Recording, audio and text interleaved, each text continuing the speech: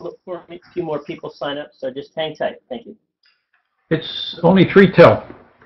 Okay, but I turned it on anyway. So. Okay.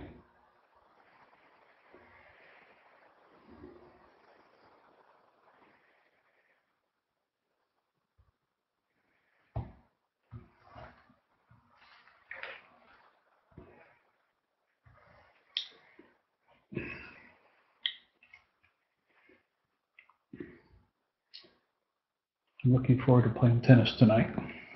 Oh yeah, who are you playing with? The usual group. Usual group? Where? DuPont. Indoor? Hey, Bob, you're on. Just so you know, everybody in Hawaii and California are listening to you. Hold on. It's still 2 minutes till. Yeah, I turned the room on.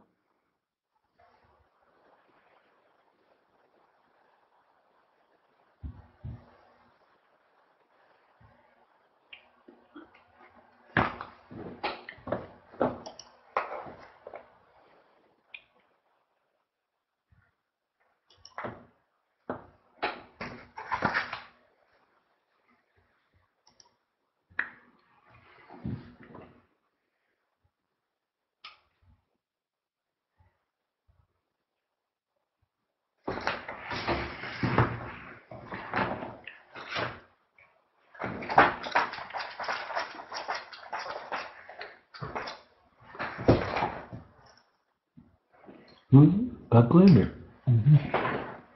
Hey, Bob. How are you? And Bruce Fredrickson said he registered for the 3 o'clock.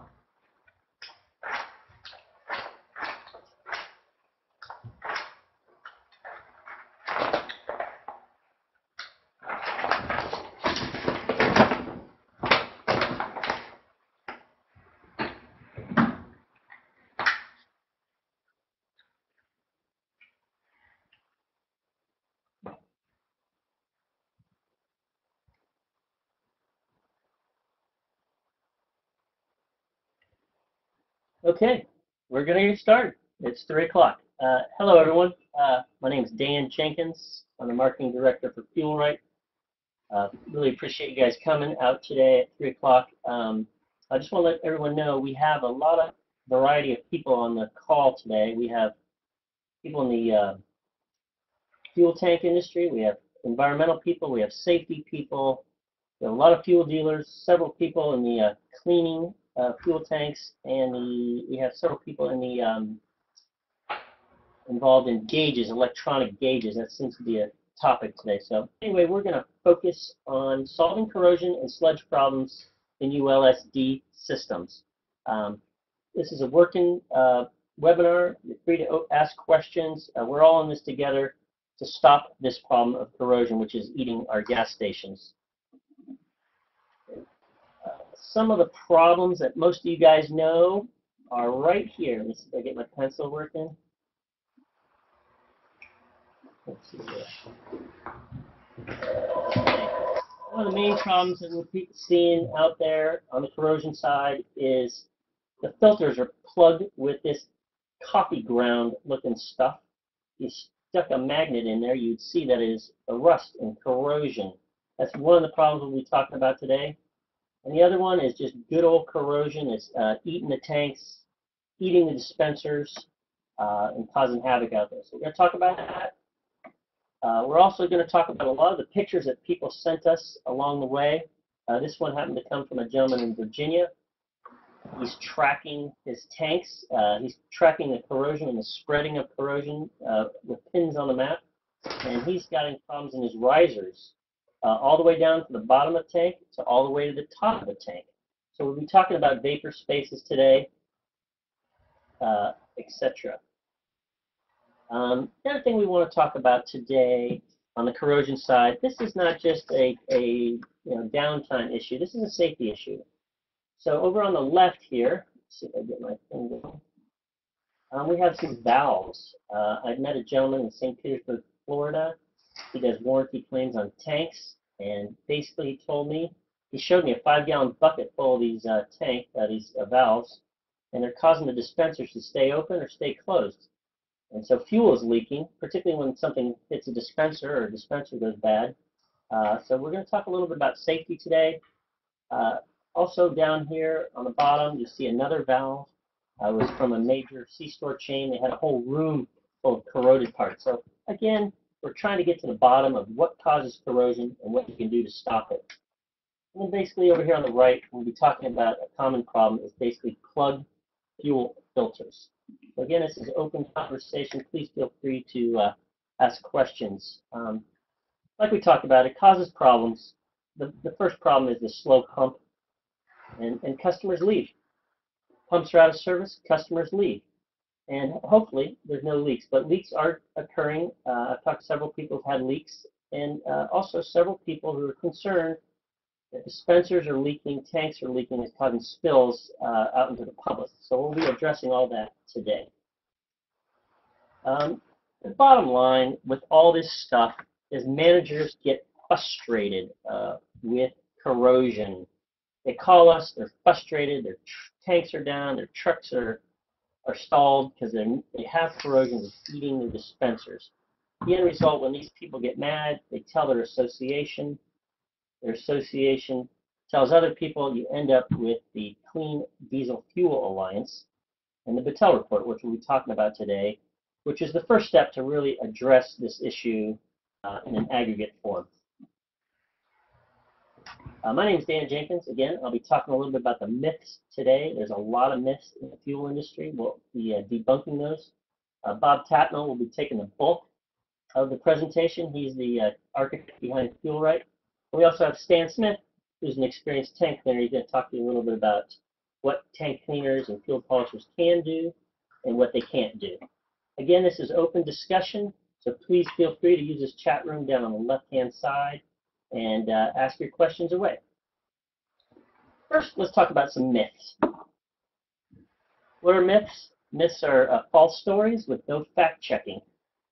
Basically, have no basis, and they're passed along and through generations of people, for that matter. So there's a lot of myths in the fuel industry. In fact, it's rampant in the fuel industry, and I want to talk to you about a few of them. Okay, myth number one, your fuel is unstable. So you fuel dealers out there, a lot of people might tell you, your fuel is unstable. Therefore, you should add a stabilizer to help prevent sludge. We believe that is a myth, and we're going to debunk that for you. Myth number two, algae grows in fuel, particularly in ULSD. We hear a lot of people in the marine industry and a lot of people in the fuel industry say, hey, I got my algae problem. I need an algicide or a biocide. Another myth. Myth number three, we hear this very frequently with people who are kind of in denial and say, hey, I turn my tanks over so much, there's no time for sludge or fouling to occur. In fact, a fuel dealer up in the Northeast advertises that he widely promotes that all his fuels are filtered prior to leaving his bulk plant. With our fuels, you're assured of fresh diesel fuel because of the rapid turnover of our products. So we're going to debunk that myth. The more you turn over your fuel, the better off you'll be. Myth number four is another myth, particularly rampant in the tank cleaning industry and the fuel polishing industry, that says if you have your fuel polished or your fuel clean, and the contractor shows you nice clean fuel over here. Again, it starts dirty, he starts cleaning it, and then it's clean. Therefore, if your fuel is clean, your tanks are clean. We think this is bogus, and we're going to tell you why. Myth number five, rampant in the fuel industry, that biocides are the answer, because if I kill the bugs, they can't cause problems. Again, great marketing. We're going to debunk that myth for you today. Another marketing myth is rampant in the fuel industry, pretty heavy in the C-store and the truck stop industry, is if you buy a detection kit, you can detect microbes and fungus growth. Then I can add biocides to kill them, and all my problems go away. So those of you who know about people use fuel testing kits, we're going to talk a little bit about that today. And myth number seven, the final myth, is how to get water out of the fuel tank. there are plenty of products. You go to any big trade show, there's people selling products that will say they'll get water out of the fuel tank. And if you get all the water out, you'll solve all your problems. So we'll be chatting about that as well. Well, now I'm going to turn over to Bob Tatnall. He's going to take over the bulk of the presentation. Take it away, Bob. Thank you, Dan. For 30 years, I worked for DuPont as an internal consultant, engineering consultant, and my job was to help them solve equipment failures, corrosion problems, and specifically biocorrosion problems.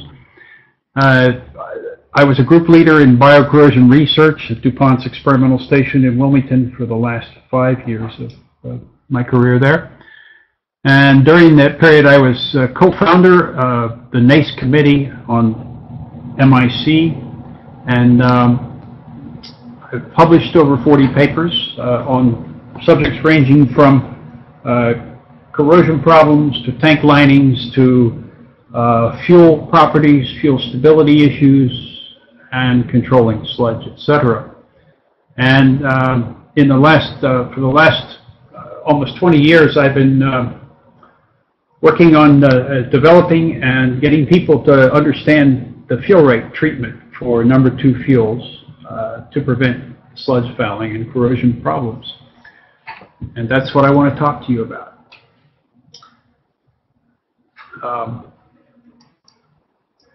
First of all, I'm going to explain what is different about ultra-low sulfur diesel. I'm getting some help here.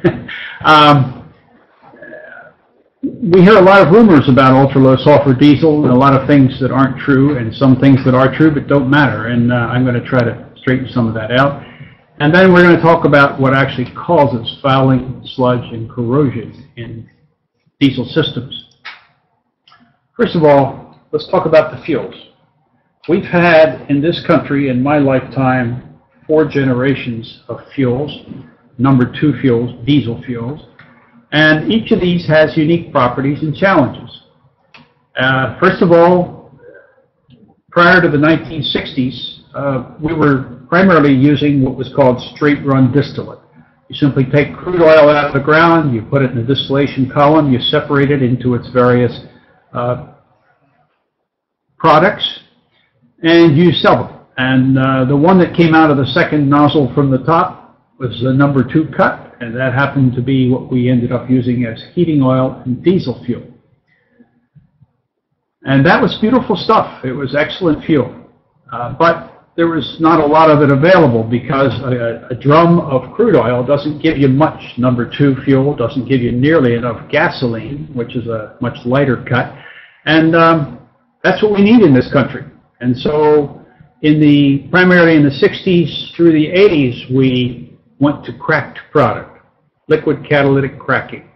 And so that drum of crude oil now, after it goes through the distillation column, everything that isn't gasoline or diesel fuel probably goes back through a catalytic cracking process and then back to the distillation column, and you end up breaking the big heavy molecules down into lighter ones, and you get a lot more gasoline, a lot more number 1 and number 2 fuels.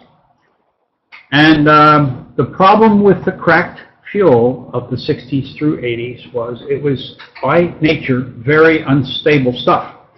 And so during that time, there were a lot of additive companies, and my former employer, DuPont, happened to be, I guess, the largest fuel additive supplier in the United States during that period.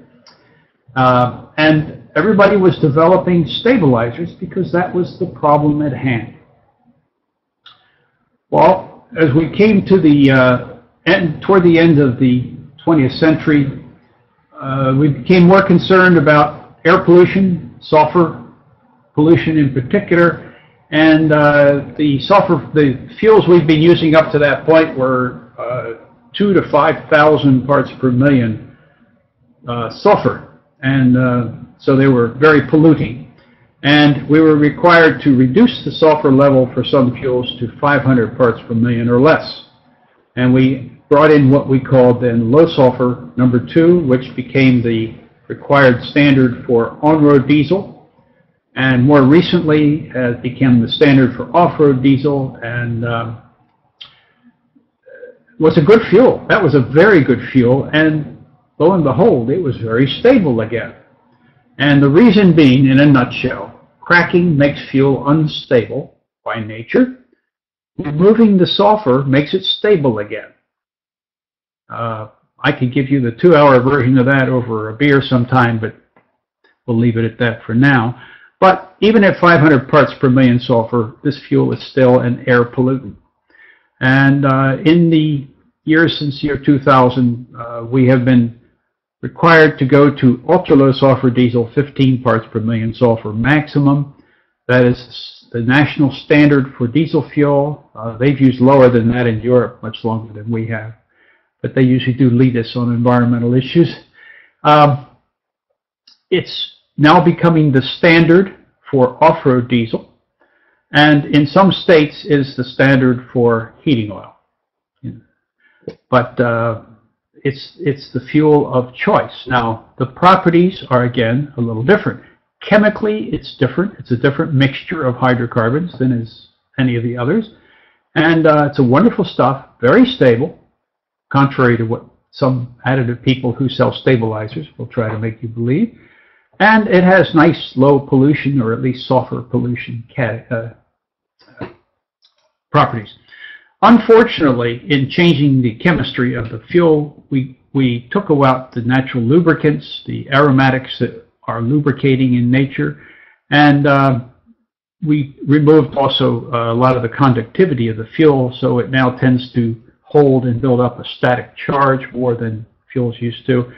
That is a concern at certain temperatures and in certain businesses. So we have to replace lubricity and conductivity properties on a selective basis. Older engines that aren't built to handle the poorer lubricity, for instance, need lubricity ingredients or additives.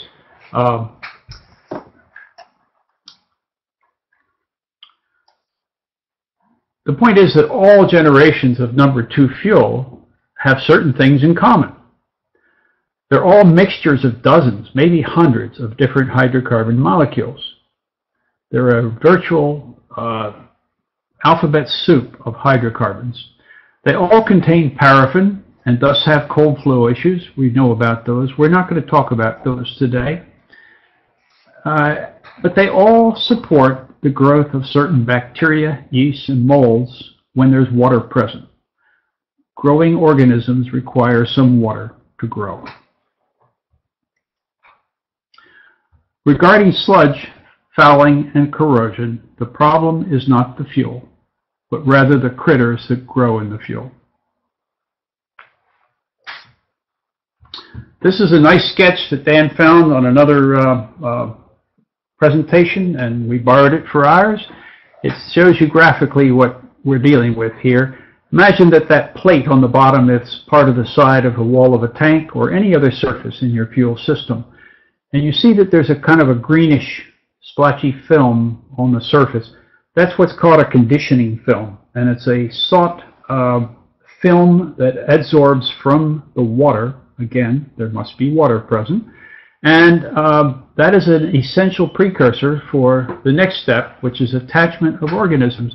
These little critters, these bacteria primarily, are floating around harmlessly in the fuel as individuals.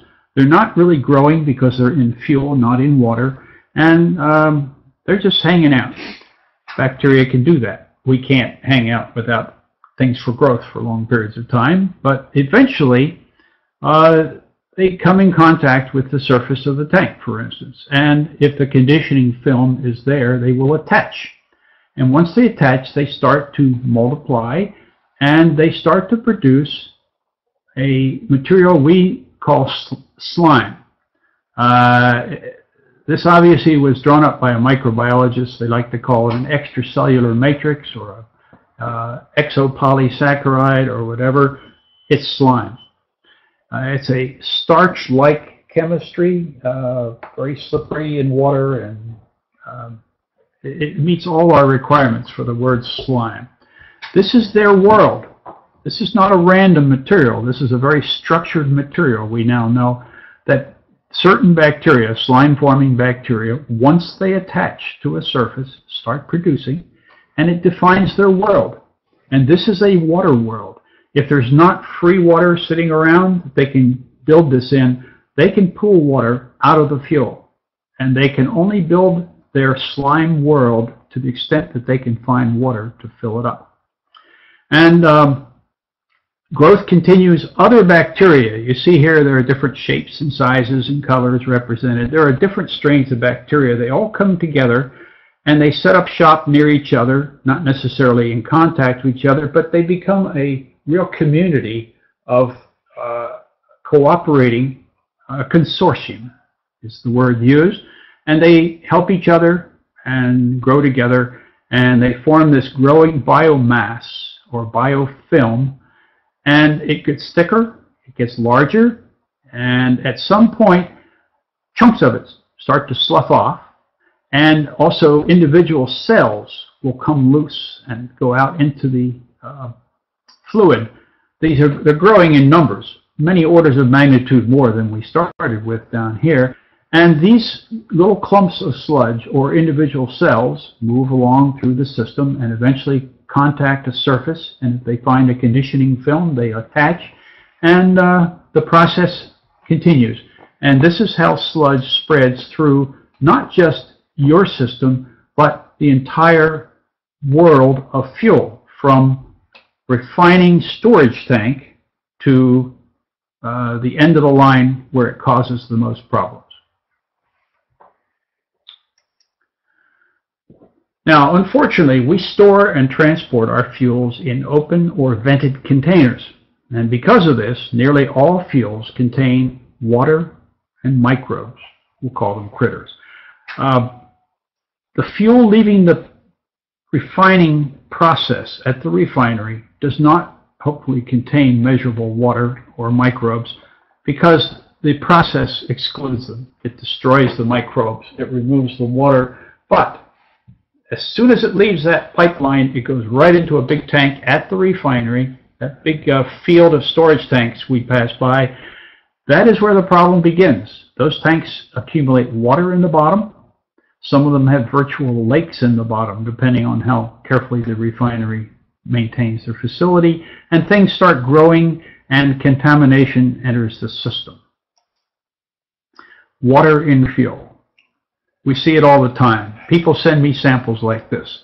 A jar with water in the bottom and fuel in the top. Name a fuel: gasoline, kerosene, mostly number 2. Sometimes the fuel looks dirty and ugly. Sometimes the fuel looks pretty and clear. Sometimes the fuel looks colored. This happens to be a bio blend. But the water in the bottom can be very ugly as well, or not. It doesn't matter. This is a world ripe for growth of organisms. Now, water. Water is, of course, the chief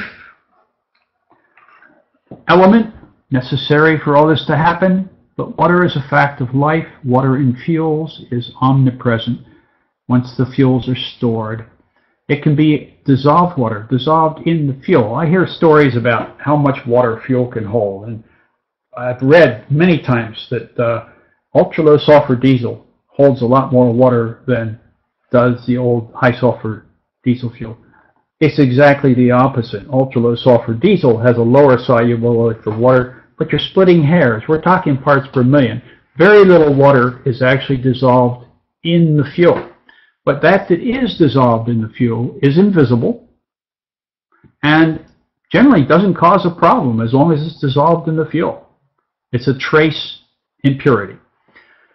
What happens is we get suspended water, either an emulsion or a haze. A haze is just a very, very superfine emulsion with the droplets so small we just perceive it as a haze. An emulsion can be larger droplets, denser droplets.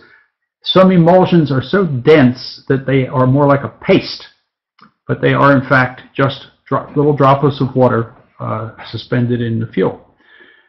This is more of a problem, as we'll hear. And the other, of course, the other form of water is that free water layer in the bottom of the tank or whatever.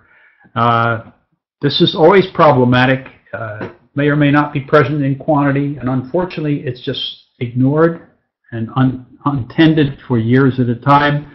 and is part of the reason why we're having so much trouble in our fuel systems. Now, these emulsions are suspended water. Let's talk a bit about those.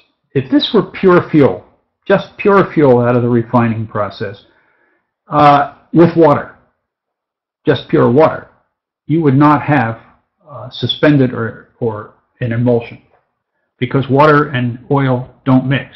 How many times have we heard that? If they're pure, that's true. But we get chemical surfactants, surface active agents, detergent-like materials that get into the fuel or into the water, and they will cause water to suspend in fuel. These surfactants can come from some additives that are used, or they can come from microbes themselves. And I want you to just, if you will, imagine these microbes, I told you, can only grow in water. They can survive in fuel, but they can only grow and prosper in water. So they found water, they set up shop, but they want to, some of them want to feed off the fuel. How are they going to get the fuel into the water? So nature has programmed them to manufacture natural surfactants. These are powerful surfactants. Some chemical companies have tried to understand them and copy them. They're so good that let them pull water and fuel together. And these emulsions or suspended water in the fuel, just the haze, can support the growth of critters. They can extract it. They can accumulate it. But also, this wet fuel, I'll call it, fuel with water suspended, itself can cause rusting of steel and cast iron parts. And that is a part of what we see in the corrosion of ultra-low sulfur diesel systems. Suspended or emulsions in water are usually bad news, but not always. There are exceptions. The microbes we talked about are bacteria and fungi, not mushrooms, but rather yeasts and molds of various sorts. These are the sorts of critters that are willing and able to grow in fuel systems. These microbes can come from the air, from water, from dirt, from debris, anything that reaches or comes in contact with the fuel, and they're always present in stored fuels to a greater or less extent. They aren't always a problem. That's important to understand, but they're always there. They tend to cause problems, including sludge, fouling, and corrosion. Sound familiar? And the other thing to keep in mind is that now at this stage where we have been moving fuels around the system, the entire supply chain may be contaminated. This doesn't mean that every tank and every barge and every pipeline has a big accumulation of sludge, but they all probably have some degree of contamination that can be moved from site to site. And it's quite possible that the conditions where one tank, for instance, is located maybe are too cold or too hot to support good growth. So not much is happening in that tank. So fuel is pulled out of that tank, a little bit of sludge with the fuel. It's moved to a new location that's more comfortable for them, and they take off, and suddenly problems occur. Where did this come from? Well, it came from a tank where it wasn't a problem before. Something to keep in mind, and also the vessels, the trucks that we use finally to transport the fuel to the end point, very often are contaminated. They're contaminated with organisms, they're contaminated maybe with a little water on the surface, and maybe some products that were hauled earlier in the truck. And if they're washed to remove the last load of product, they're left with a little water for the next load. So they're part of the problem.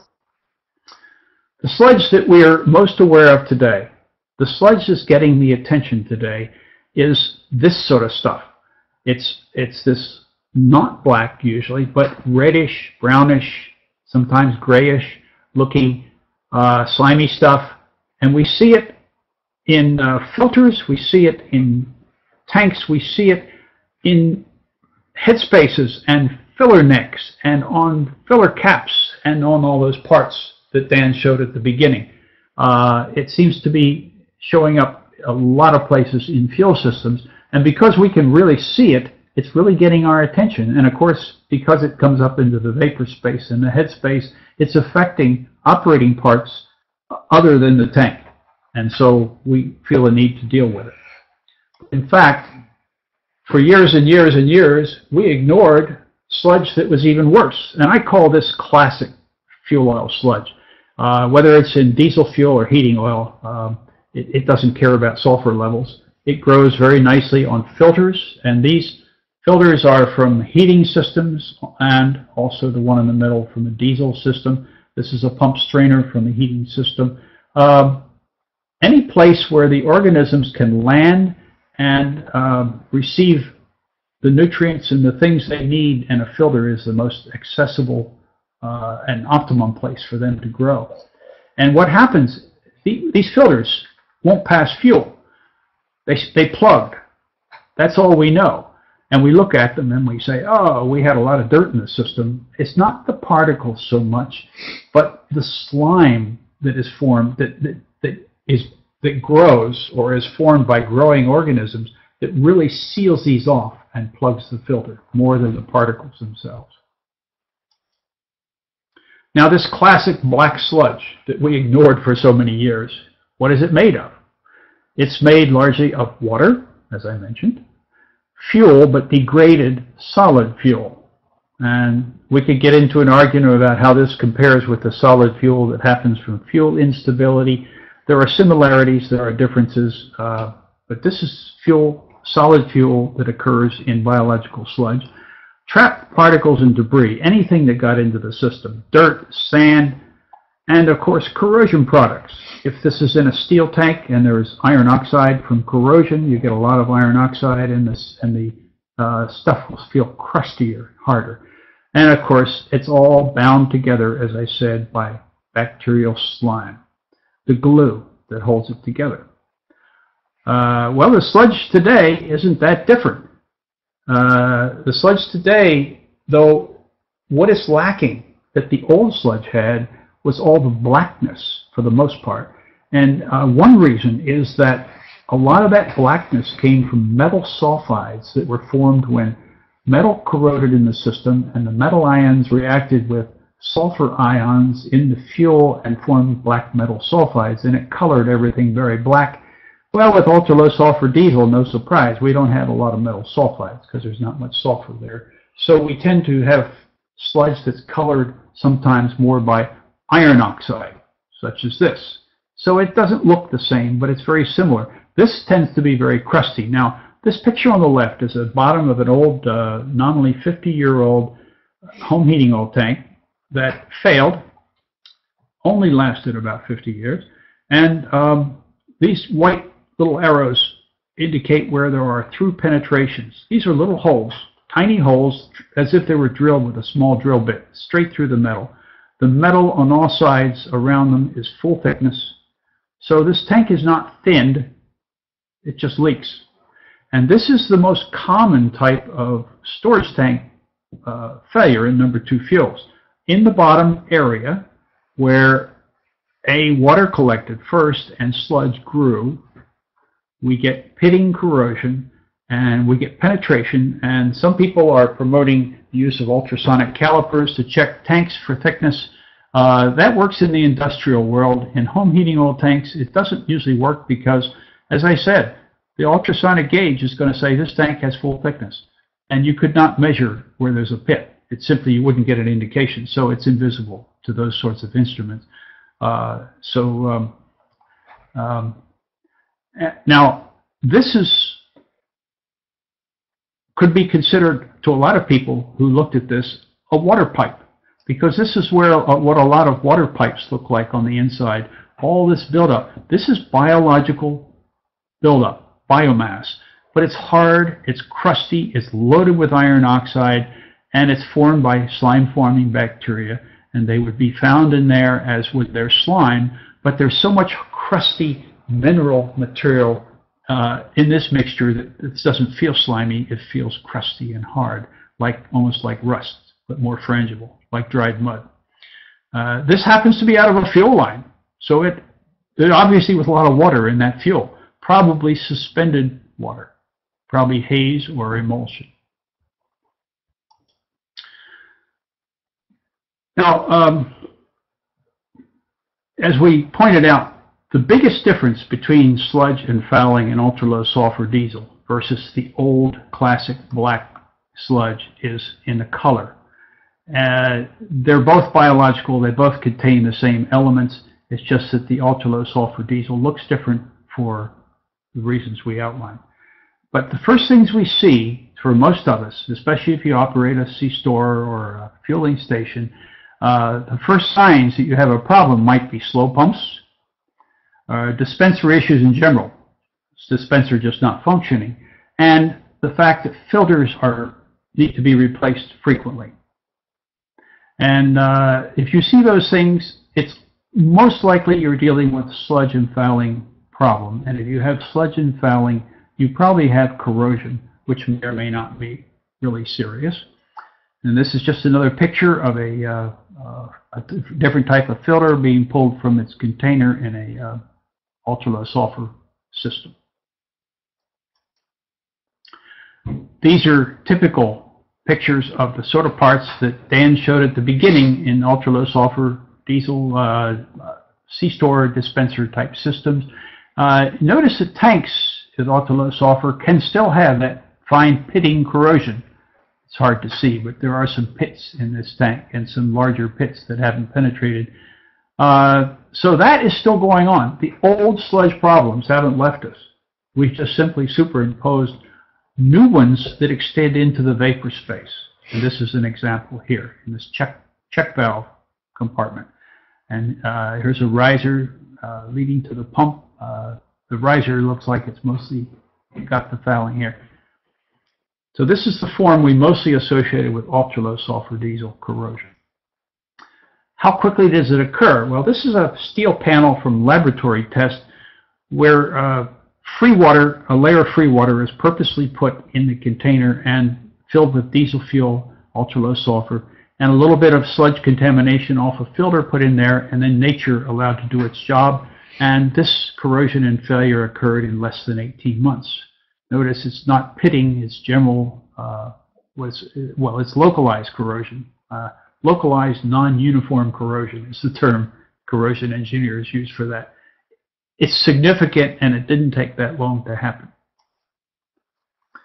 So finally, to review about corrosion, corrosion will occur when free water is present and when sludge grows on metal surfaces. I want to touch on this Battelle report.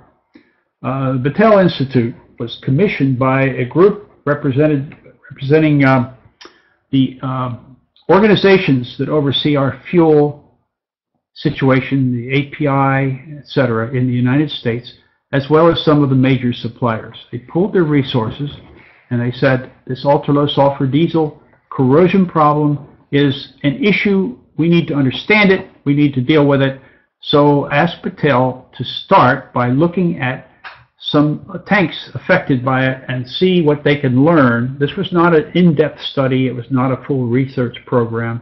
Battelle was given limited resources and limited scope, but they looked at 6 underground ultra-low sulfur diesel tanks to just see what they could deduce about the causes of this problem and the scope of the problem. And they concluded that the corrosion was probably caused by acetic acid generated by bacteria from ethanol contaminant in the fuel. Now, presumably this ethanol would have come from cross-contamination if gasohol were shipped in the same container. It wouldn't come from pipelines because ethanol is not shipped in pipelines. The gasoline without it is usually piped there and the ethanol is brought in by truck and blended. But it could happen in terminals, it could happen in delivery trucks, it could happen in over-the-road transports. Anyway, that was their presumption. And I might comment that these type of bacteria that they found using modern techniques are not mentioned in classical references in the literature as being organisms normally found in hydrocarbon fuels. So it was interesting. But because of the limited scope and limited funding for this report, it didn't provide really good science. And it was frustrating. And so I think the industry is hungry for a follow-up study, and I hope that it will be as good as Battelle is capable of doing. That describes why we have these problems to the extent that we understand it. We'll talk about what we do about it in a bit. But are there questions at this time? You might be thinking about your questions. If you have some, type them on the lower left, and when we have take a breath, we'll stop, read them, and talk about them. But I think I'm going to move on to the next phase. Now, we're supposed to have Tom Fulkelson checking in from the West Coast, but I understand Tom has had technical difficulties tying in, and so we're going to let instead my good friend Smitty, Stan Smith, who is going to talk about tank cleaning, but we're going to let Smitty first talk about the subject of fuel polishing, where it fits in, and then after he's done, he will introduce himself and then tell you about tank cleaning. So I'll turn it over to Smitty now. Good afternoon, everyone. Hi, Bob Glander. Hey, Bruce Fredrickson. Hope you guys are doing well. You're stuck with me talking about fuel polishing because Captain Tom got something wrong with his computer. The real question that we're bringing up here is, what does fuel polishing do? What does it accomplish? Where does it fit in the picture? Fuel polishing is just super filtering of the fuel that's in the tank. It doesn't do anything but try to take whatever contaminants might be in it out of it. If you look at the screen up there right now on the bottom center, on the right is the finished product of fuel polishing. You can see at that moment in time, it sparkles, it's clear, it's bright, it's brilliant. Somebody's playing with me here. How do I go back? Here, I'll get you. The one on the left is cloudy. That was the fuel before they started polishing it. Might have had some water in it, might have some trash down in the bottom. Fuel polishing is almost a fantasy. And the problem is it doesn't clean the tank. When you look in a tank, which you're looking at in this slide, you can see stuff on the bottom, you can see stuff on the sides, but the problem is you're only getting what moves with the fuel. You're not getting the trash and dirt out of the tank. It might remove the free water, but any pumping will do this, and you got to have a water separating filter to get it out, or you're going to put it right back in. It removes some loose debris or metal pieces or whatever, but it's only what's right at the suction. You're not getting in the tank, and you're not cleaning the tank out. So whatever contaminants there are that made the fuel look bad are going to come back quickly. It gets the bottom sludge and asphaltenes, but only right where the suction is again, and that's the big problem. You're not really cleaning the tank. If you go in with a gamma jet, you're using high-pressure fuel sprayed back into the tank to kind of wash the sides down. Everything more you do does a little bit more, but it does not clean the tank. I've been talking against fuel polishing here, and you know, if you just go through and read this, it's nothing more than a heavy-duty filtering system. It does not address suspended or emulsified water. It doesn't do anything with the acid value that caused by the bacterial waste. It does not get in the hard-to-reach areas. It does not remove any microorganisms that are growing and attached to the walls or the bottom of the tank.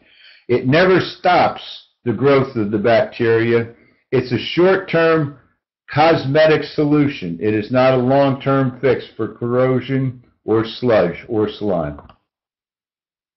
Now there you're supposed to hear about me, and this is where I'm supposed to start.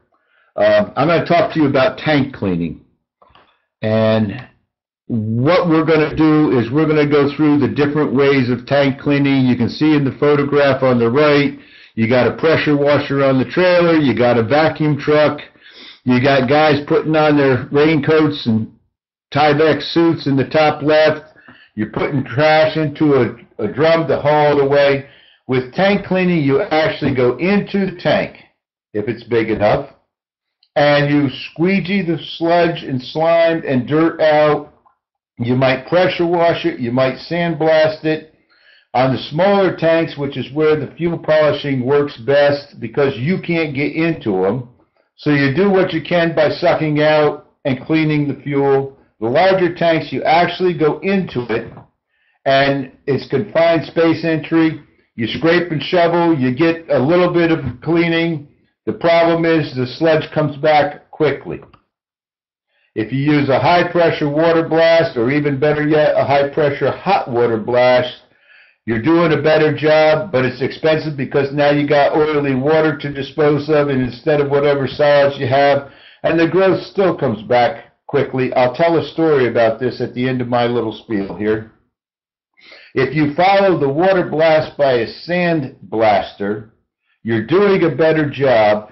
The microbes actually attach and grow into the steel, so you're sandblasting them out, but it's destructive. You're wearing the tank out. You're taking a layer of steel off of the tank when you sandblast it. You're making a whole lot of debris that's hazardous and has to be disposed of, usually in a landfill, which is not really the best place. But regardless of what you do, cleaning is not perfect. And it's very difficult to get all of the microorganisms out of the steel and out of the sides and bottoms of the tank. You're constantly, the more you do, the more you sandblast, the more waste you generate, and the more the cost goes up. The benefits are it provides a short-term, maybe a year, maybe 6 months, maybe 2 years of protecting or eliminating the bacterial growth, but they come back. And it's the surest way to quickly get rid of the accumulated sludge because you're going in with squeegees and shovels in a back truck and you're sucking it out or shoveling it out. It's expensive. You got to take your tank out of service for an extended period of time. The workers are in there. It's confined space, another layer of OSHA rules that you have to follow. It generates lots of waste that has to be disposed of. And again, it's not a permanent fix. Now, before Bob Tatnall comes on, I'm going to tell you the story that I talked about earlier. The Army Corps of Engineers in Haven Point in Jersey City operates a tugboat called the Hayward. Kind of a special boat to me because we've fueled this boat for 25 or 30 years. We've seen it go in for its 5-year inspections and come out. And somewhere around 2002 or 2003, they started having filters plugging. They showed them to me. It was black, slimy, greasy, gooey stuff. They decided that the boat was due for a 5-year inspection. They put it into Cadell Dry Dock. They cleaned the tank out. They pressure washed it. They mucked it out. They did everything that they thought was the right thing to clean the tank. We put the fuel back in the tank. They put the boat in the water. The boat burns about 7,000 gallons a week. We go up every 2 weeks and put 2 loads on. Sometimes it might be 3. But 6 or 8 weeks after the boat came back, the chief engineer who's in charge of receiving the fuel came out. His name's Tony. He and I have done work together for many, many years. He says, Smitty, I don't want you to get mad at me, but my boss says I have to inspect your pump and your hoses because we think you're delivering black oil, 6 oil. I said, hey, Tony, fine, here. We took the dust covers off, we opened the valves, we let them look inside. Naturally, there was nothing black in there. Took the cap off the hose, looked inside the hose, it's clean. He says, I don't understand it.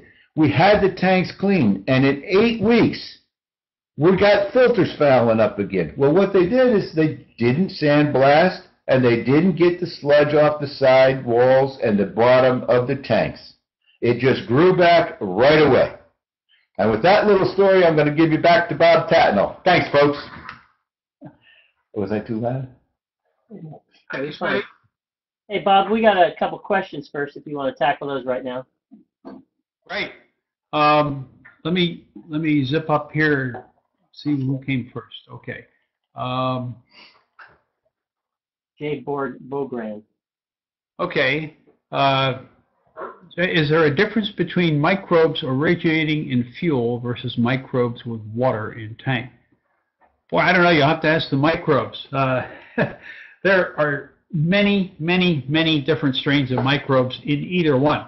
And I think that there are a lot of ones that, one of my favorites I love to talk about is Pseudomonas aeruginosa. Now, I'd be the last person to throw a lot of names around. I don't speak yet Latin, but it's one of the most common types of bacteria in the world. It's in our bodies, it's in our drinking water, it's in lakes, ponds, it's very common. It is a slime-forming bacterium, and we drink it every day.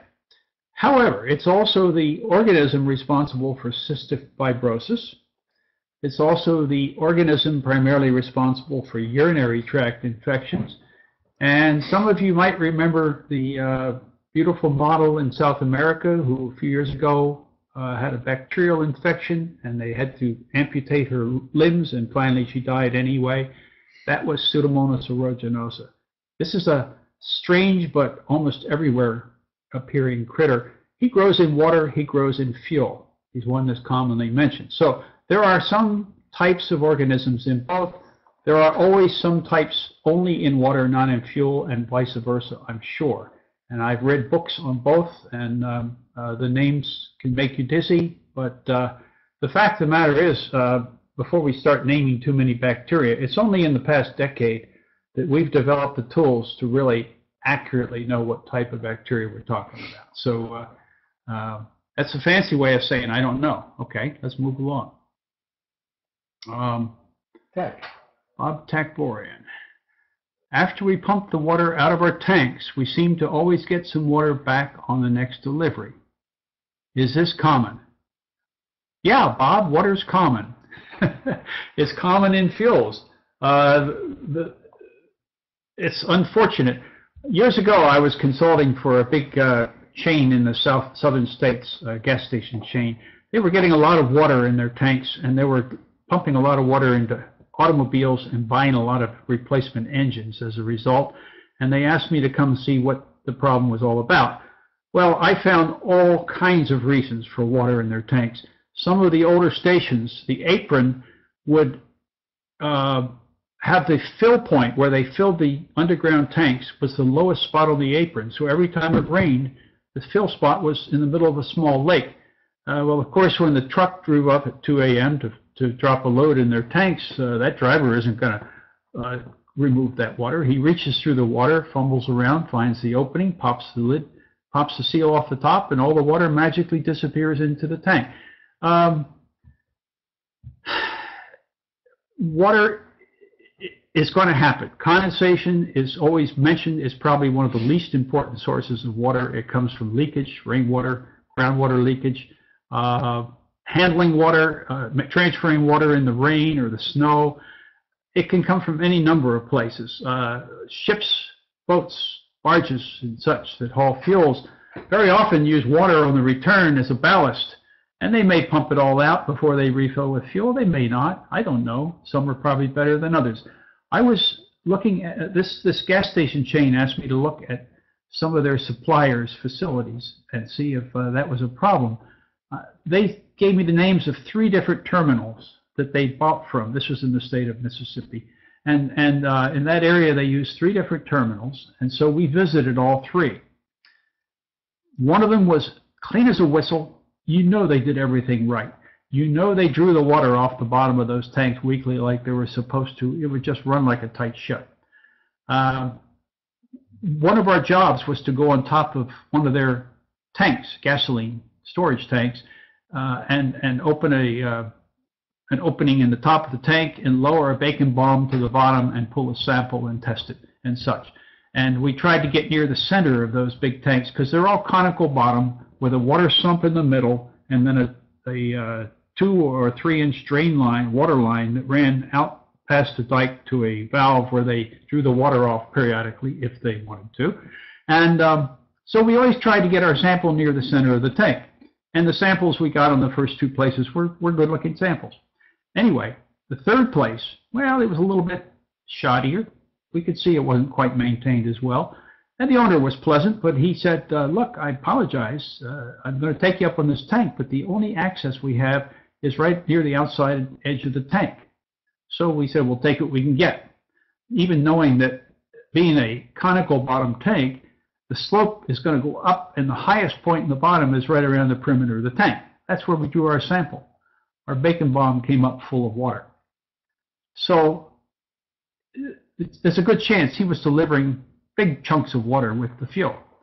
Now, if that weren't convincing enough, toward the end of our survey down there, we went to one of their larger and newer fueling plazas, a nice large place, beautifully sloped, everything looked beautiful. And my buddy and I had both sampled the plus tank. And he moved over to the regular, and I moved over to the high test, and we were going to sample those and do our job and get out of there. While we were doing that, we were starting to pack up, and they said, you know, while we were doing our thing, a transport pulled up and dropped the load into the plus tank. Should we test it again? I said, well, why not? We're here. Let's just say we did it. So we went over and we stuck the tank. We stick them for water with a pole, of course. And when we did it originally, arriving at that site, we got something between 1/8 and 1/4 of an inch of water in the bottom. Very low, very low. When after that transport had left, we went over and stuck the same tank, and we had over 3 inches of water in the bottom. So you tell me, can it happen a lot? Can it happen big time? Yes. I wish everything were perfect, but so that water was delivered with the gasoline. What really hurts is it costs the same thing per gallon as the gasoline did. Okay, Steve Grisell. How do you explain the inconsistencies across the country where some geographical areas have a problem and some don't? The USD has been on the market since 2006. Actually longer than that, but maybe in your area it was started in 2006. But that's a good question. That's one that I ask people too, and they haven't given me a good answer, so I can't give you a good answer. I liken it to the common cold. Why does one person in an office have a terrible cold and the other 2 workers that work nearby don't get a cold? Well, that may be different. That could be personal immune system being better. But with heating oil systems, we used to deal with this. We had situations where 2 homeowners lived almost next door to each other, had similar age and type of heating systems. Tanks were put in the same time when the area was built up, and they both got their oil from the same oil company, which meant they both got deliveries for the same truck on the same day.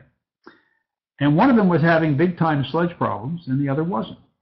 Why? Well, part of it might be the luck of the draw. Maybe one of them got a slug of contamination with their load and the other one didn't. Maybe one has a lot of sludge in their tank, but for some reason it just hasn't made itself out of the tank yet. It's hard to say. I don't know. That's a good question, and I wish I had a better answer. If somebody else has an answer, type it in. We'll spread it. Chris Hill, what would be the typical rule of thumb for tank cleanings, i.e. clean tanks every year for sites that say 50,000 or more a month in diesel, etc.? Well, I'm going to answer that with another question, Chris. Why clean your tanks at all? It may not be necessary. Smitty, do you have any rule of thumb? No, not with, installations on shore, just the marine side or the bulk storage terminal, where they have to do it to meet an OSHA or a marine requirement. The tugboats or ships have to go dry dock every 5 years to get inspected and checked. Smitty talked a little about regrowth.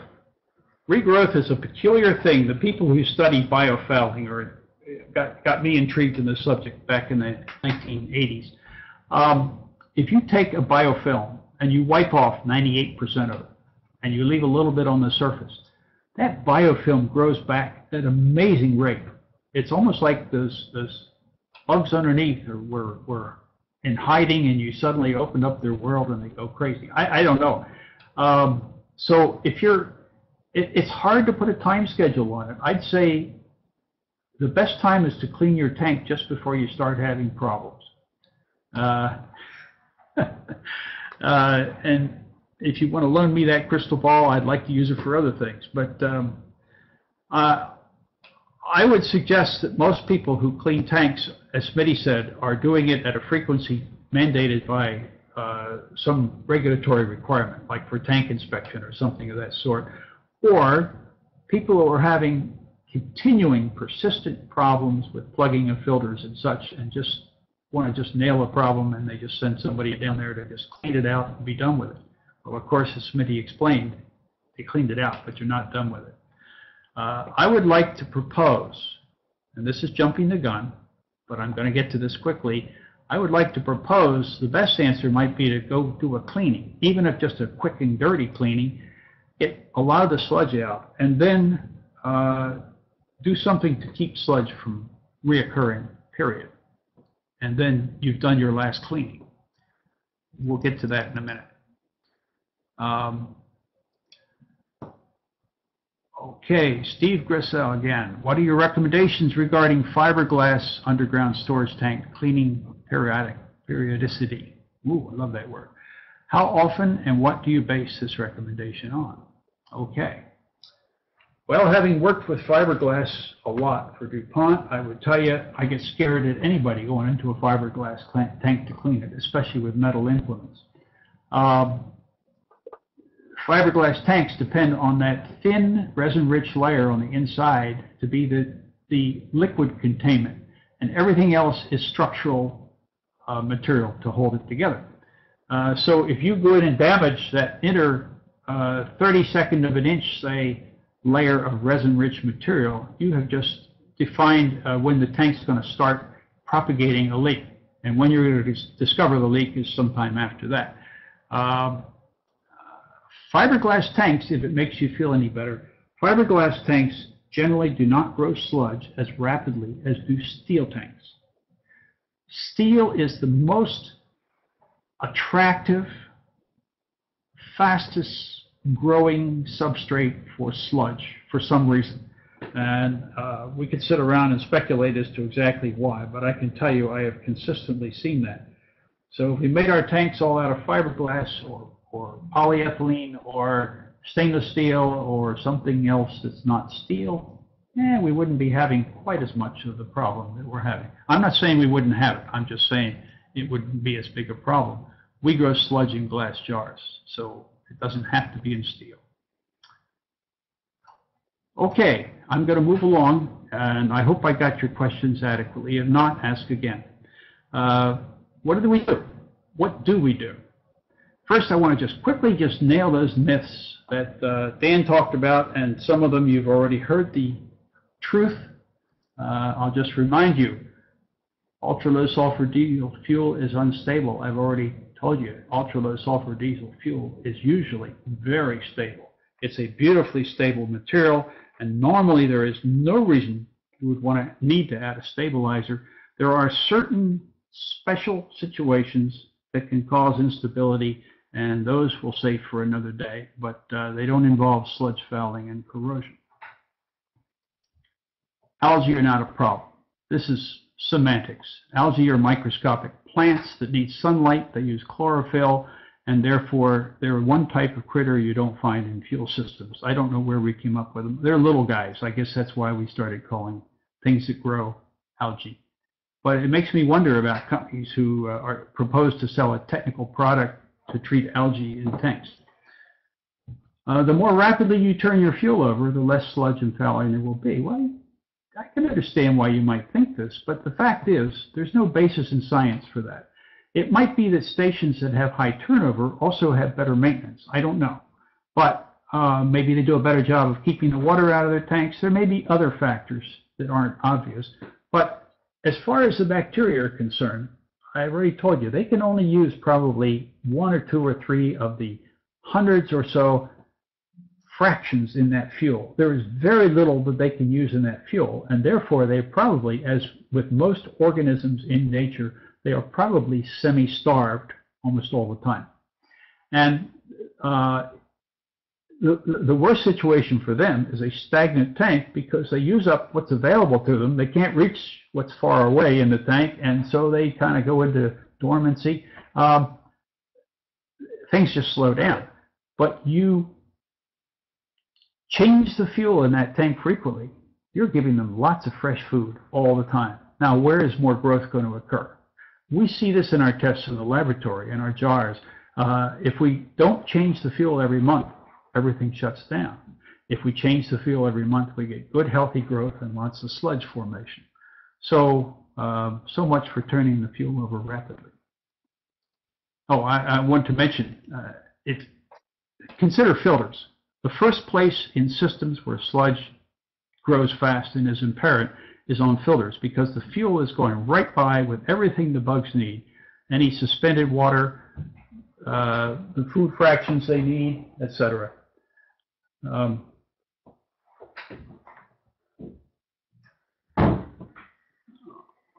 Okay, we talked about fuel polishing. It doesn't really clean the tank. It cleans the fuel and it makes you feel good for a while, but all you're really doing is removing a lot of the competition for that limited food. All those free-floating organisms now aren't there. They've filtered a lot of them out. All the ones still on the surface are there with more fuel than ever to work with. Biocides, big one. Biocides, on paper, would be the obvious answer. Bugs are the problem, let's kill them, be done with it. Even good biocides, and I could mention one or two that are very good biocides. There are a lot of that aren't good biocides on the market, but there are a couple I really like. They're really good in a Petri dish. The problem is that in a biofilm, the biocides have trouble penetrating to reach the cells, and they actually have to contact the cells to kill them. So again, biocides are very effective against free-floating organisms. They can reach them. What are you doing again? You're removing competition for the food from the ones that are really bothering you on the surfaces. So that probably explains why biocides usually give little long-term benefit. Now, detection kits. I look at those as a good way to sell biocides, because you're almost always going to have critters in the fuel, and if you have a good kit, you can see lots of growing critters, and people are going to say, oh boy, I better treat with your biocide. Again, I harken back to the last point. Are you doing yourself a favor? Now you buy a kit to show you have a problem, a kit to show you solve the problem, and all you've done is to buy biocide and make your problem perhaps even worse on the surfaces. Removing water. Some additives do have alcohols in them that can hide water in fuel. Some of the higher alcohols actually can cause a molecule of water to link to a molecule of fuel, and the water goes into the fuel and it looks like it's dissolved, but it's really just hiding there. And you aren't removing it from the system at all. Now this wet fuel is corrosive, it's causing rusting, and the alcohol is good food for bacteria. The way to get water out is with, as I said, mechanical means, once it's built up to be a problem. So how do we stop all this? And I thought you'd never ask. The answer, there may be more than one answer. The answer that we know about and I want you to consider is what we call dual filming amine technology. Now, filming amines are not new. But a combination of certain filming amines does some interesting things. For instance, it dissolves the slime that we talked about, the glue. It literally dissolves it into the fuel, where it just goes through and burns up harmlessly. There goes your old sludge, because all the binder is gone, the particles are released, the water is released into the fuel. It all just either gets caught on a filter or goes through and burns up. The filming amines coat all wetted surfaces in which they come in contact. And what we don't fully understand but have observed time and again is that bacteria choose not to attach to these surfaces with that film.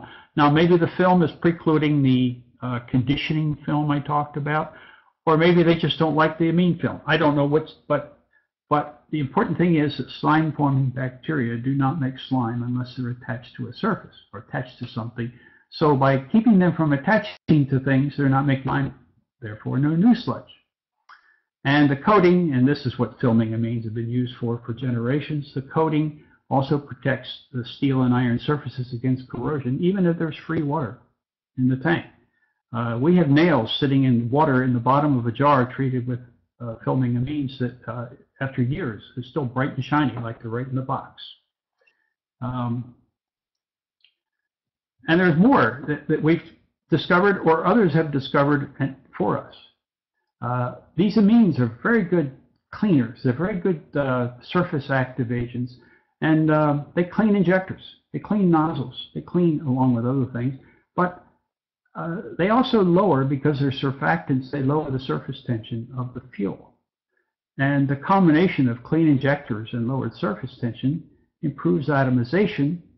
And I don't need to tell you that's important in clean and full and proper burning of the fuel. And that probably explains why people who have used this technology say to us with much surprise, the engine doesn't smoke like it used to.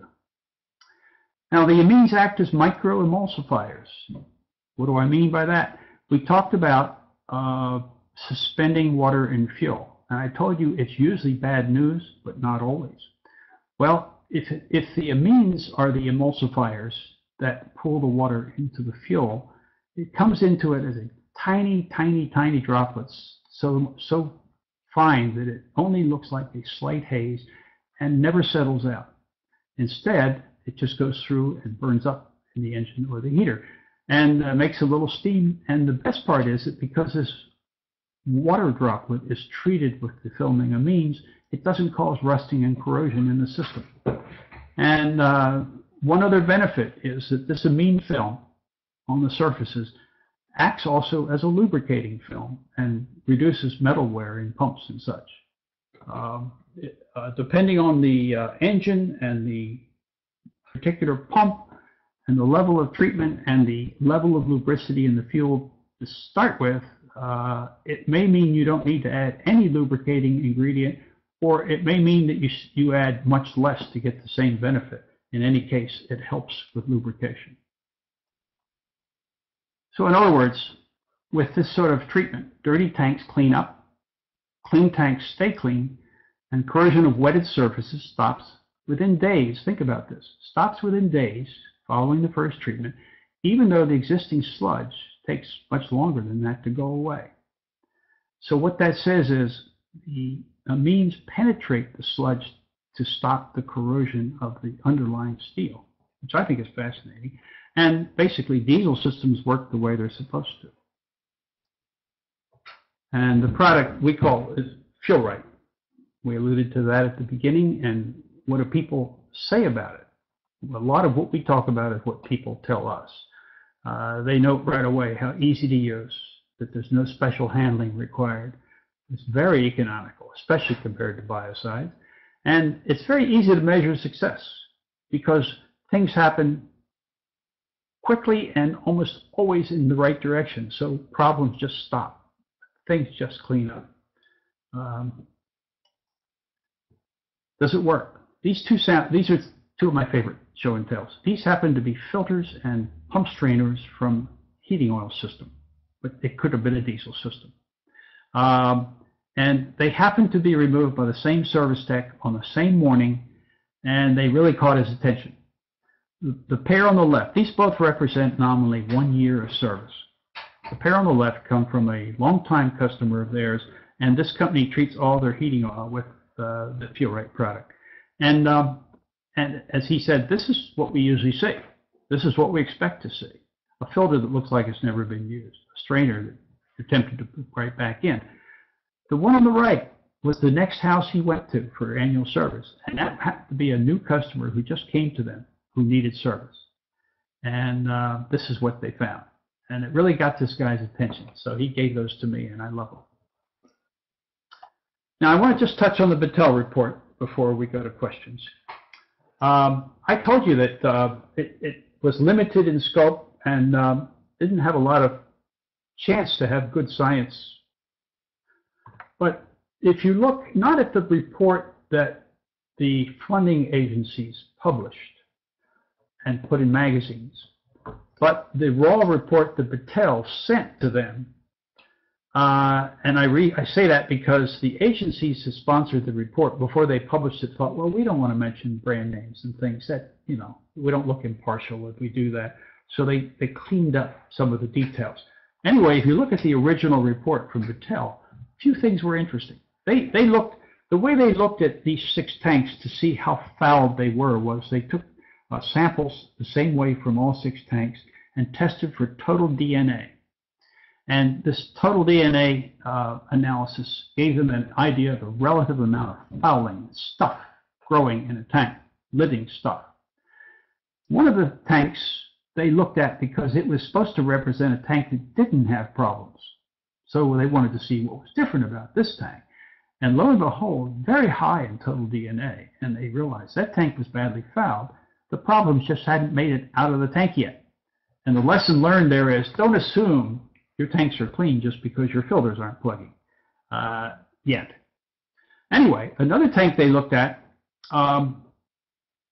they learned had been treated not once but twice in the prior year with a very well-known fuel biocide, very commonly used. Yet that tank tested very high in total DNA. Well, that didn't surprise me. I've already told you. The biocide couldn't treat all the stuff that was growing in the slime and the sludge and the walls, etc. And this just backed that up. The most intriguing, of course, to us was that one tank down in North Carolina that had a history of severe problems, but when they tested this tank, they found very low levels of DNA, very little growing in this tank. So they asked about the history of this tank, and they were told by the owner that, about 6 months ago, he treated it one time with some biocide called fuelrite.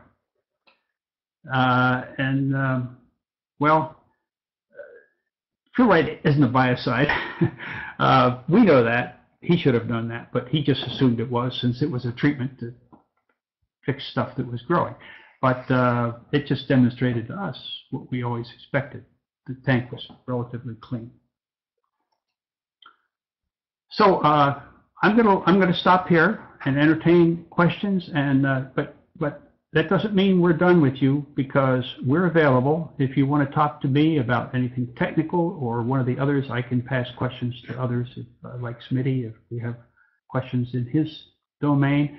And my contact information is there. If you have questions of a sales nature and you want to talk to Dan Jenkins, who put this all together for us, his contact information is there.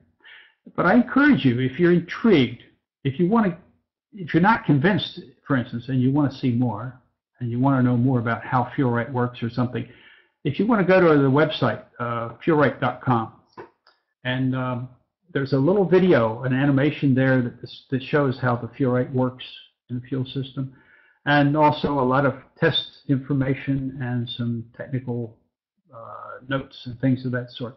So, and also contact information if you didn't write it down here. So with that, I'm going to pass it on for questions. And here are some references where we found some of the nice materials that we used in this paper. Let's see what we have in the way of questions so far here. Right here, Bob. Jim Kolkhorst has a question on a busy truck stop, I assume, Jim, that gets loads every day.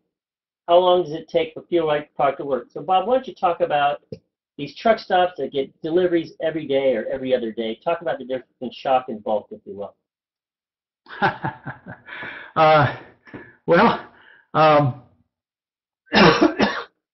That's sort of two different issues. But we have run into situations. You know, I tell people, look, 95 times out of 100, when you treat with this treatment, and keep in mind, we're not treating the fuel. We're using the fuel as a delivery system. We're treating the system. I think it's important to keep that in mind. We had situations where there was a lot of frequent or constant stirring of the tank. The first was a medium-sized tank that was at a fueling site for one of the big delivery companies, truck delivery. And these, the guy who filled the tank said he filled it almost daily. So you understand, there's a lot of turnover in this tank. And the truckers were complaining about a lot of filter problems, And so he was obliged to put a filter on the outlet to his tank, on the dispenser. And he said he had to go over there every day. He had to change the filter daily, or it would just plug up. This is out of his dispensing tank, so you know he was passing the problem on. And so we suggested he treat his tank. Well, he told us 2 weeks later, I'm still having to change the filter every day. The product hasn't helped a bit. And we realized what happened. He had a lot of sludge in his tank. And we don't make it go away overnight. It takes time to break it down and make it go away, but he was keeping it stirred up. So he was just carrying sludge over into the filter. If he'd stuck with it, eventually it would have stopped, but you know, he wasn't that patient. He just stopped using the product. And we started thinking about this, we call it highly agitated tanks. That was an unusual situation. Another case was a railroad. The short line railroad agreed to let us test one of their worst cases. They had a locomotive down in Alabama somewhere that was just pretty much dead in the water. He said it's so fouled, can't really operate it. So they agreed to treat that and try running it again. And they treated it and tried running it again and said, no, it's still kind of dead in the water. Problem didn't go away right away, and we realized, well, once again, you know, a locomotive is pretty much going to keep things stirred up. On the other hand, we've treated boats, many boats, tugboats, workboats, some of which had extremely bad problems. One of them has down to 8-hour filter life. I mean, it's hard to operate a tugboat that way. You'd think they would keep things stirred up, but we didn't have any of these problems. So it's hard to predict. Nonetheless, when we see what we consider to be a highly agitated system, instead of heavily treating to get rapid and instant results, we tend to take a more conservative role and use low-level treatment and tell people to lower your expectations a little bit. Don't expect instant things. We don't want anything bad, so we're going to lead you to a solution over a slightly longer period of time. Anyway, we're still fine-tuning that approach. But other than those sorts of situations, I struggle to think of any time we have seen a bad result of treatment. Now, how long does it take for it to work? It takes minutes or hours for it to start to work. Depending on how much accumulated sludge you have, it could take weeks or even months to really break it down. It might take several treatments over a year or two to really clean up a badly fouled tank. That's why I say if you want quick action, send somebody in to shovel and scrape. Don't mess with water blasting, sand blasting.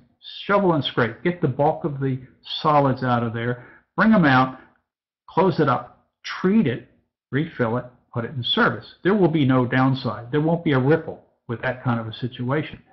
But you can save a lot of money by just treating, and just even if you have to change a couple filters before things settle down. Yeah. We have a question on biodiesel B5 and B20. B5 and B20. Right now we're testing B2 and B20. Good point. Biodiesel is a coming thing, and a lot of you may or may not realize that in states that don't mandate it yet, and most don't, it is still legal.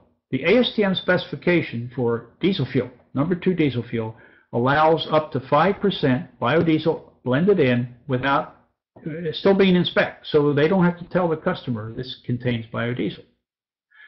And in a practical way, people who know fuel systems have explained to me that, yeah, but, okay, the first guy that takes that fuel from the refinery says, good, I'm going to save some money and put 5% biodiesel in because I can. Because some types of biodiesel are cheaper than diesel fuel now, which is ironic. But palm oil, some of the types are cheaper than diesel fuel.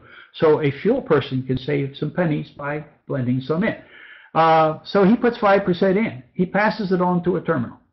A terminal says, oh, diesel fuel. Well, I'm allowed to put up to 5% bio in this without telling anybody, not knowing there's already 5% in it, and now you got 10%.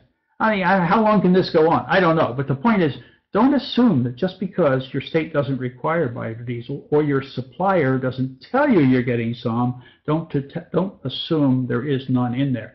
Now, there is a problem with biodiesel that I may go to my grave being the only person that admits this, because the people pushing biodiesel turn a deaf ear to this whole thing, and I don't blame them, because there's a lot of upside to biodiesel, and I love biodiesel for a lot of reasons, but if there's water and biological contamination in a number 2 fuel system with biodiesel, you get a black, sticky substance that forms in weeks, not years, starts to form that is like, it's like soft tar, sticky, and it is so hard to clean off of things, and it can really mess up a system. It got a friend of ours to bail out of his heating oil business up in Massachusetts. He just couldn't handle it anymore. He tried to do everything right, said, every system has got this stuff in it. I'm not going to deal with this anymore. And I call it black honey. But when we analyze it, it analyzes as biodiesel.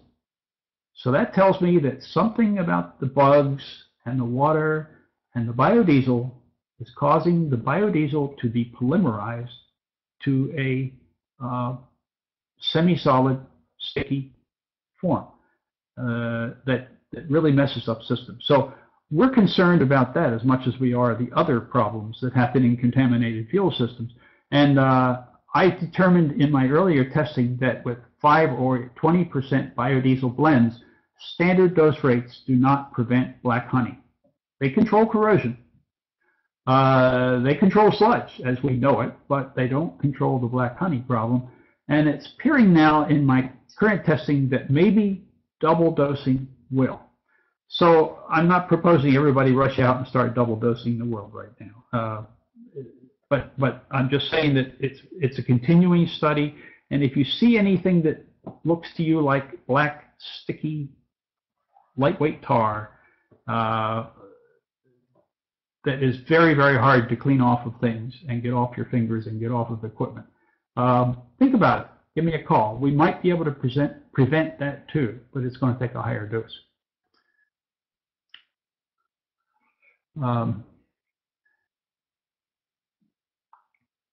Okay. One more question, Bob. Yeah, Steve Cassell's question here. Are you saying that, I'm sorry, are you saying that mechanical cleaning of tank bottoms is not necessary if your product is used, or are you saying your product and mechanical cleaning are the best method? I'm saying that mechanical cleaning is nice because we don't then have to worry about any repercussions, no matter how much you dose the tank. But it isn't really necessary that if you have a little patience and are willing to maybe replace a couple of filters, worst case scenario, or possibly not have to replace any filter, I would suggest you try treating instead of cleaning. So, which is better? Well, I can tell you which is a lot less expensive. And of course, with treating, you never have to take the tank out of service. Something else to think about.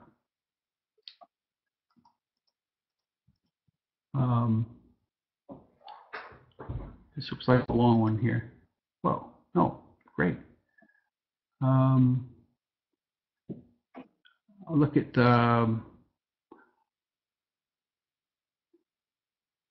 boy, okay. Bob Glander, can you comment on the different filters that are being used? Different filters.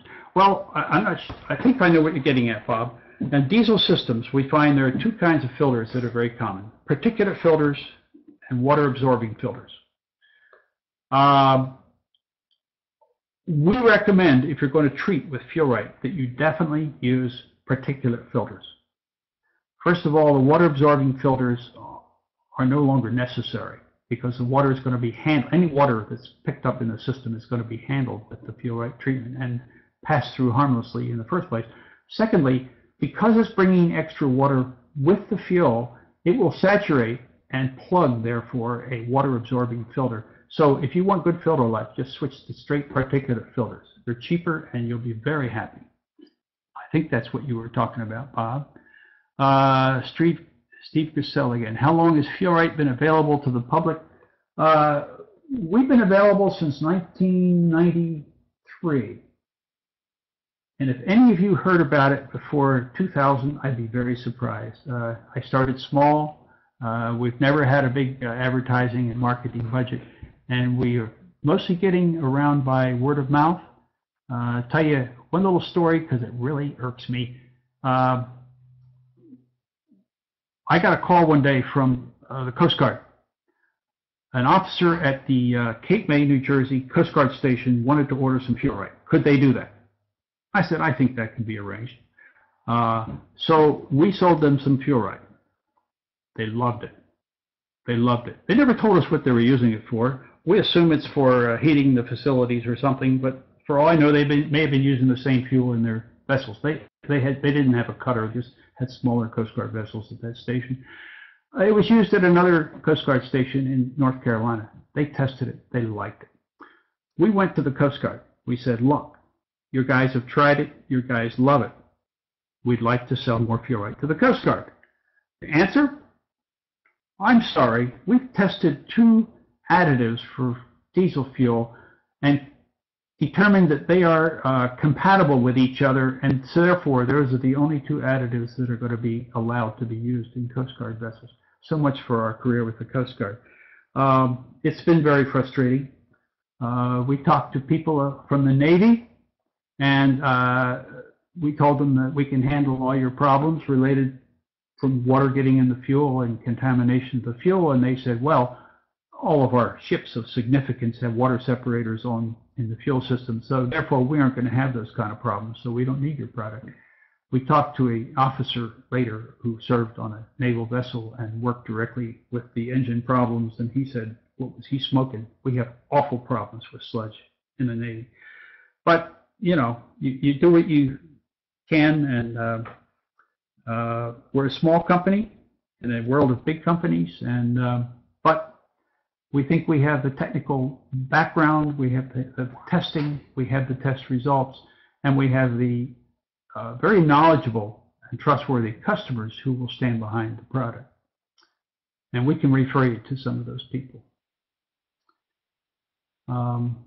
Chris Hill, going back to the B5 issue with black honey, is it specific to the type of biodiesel or ingredients that go into the biofuel? Chris, I'm glad you brought that up, and I'm going to give you a real quick answer. I don't know, because the people who make biodiesel use whatever feedstock is readily available at the best price that week.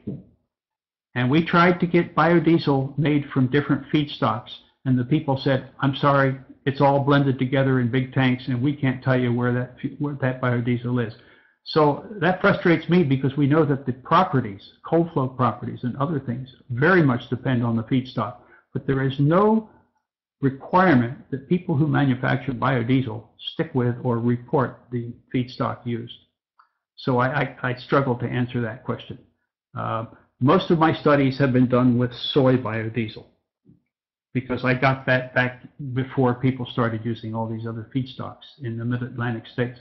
But nowadays, what I have now in the way of biodiesel, I have no idea. Nobody can tell me what it's made from. Okay. Well, Bob, thank you. Smitty, thank you. Panel, thank you. And all the audience, thank you. If you have any questions, just email me. I will have this recording available if you want it for future meetings or so forth. But this concludes our session. Again, I want to thank everybody, and particularly associations and contractors that mailed in photographs. So with that, I'll say goodbye and thank you once again. I'm going to end the session. Thanks, Bob.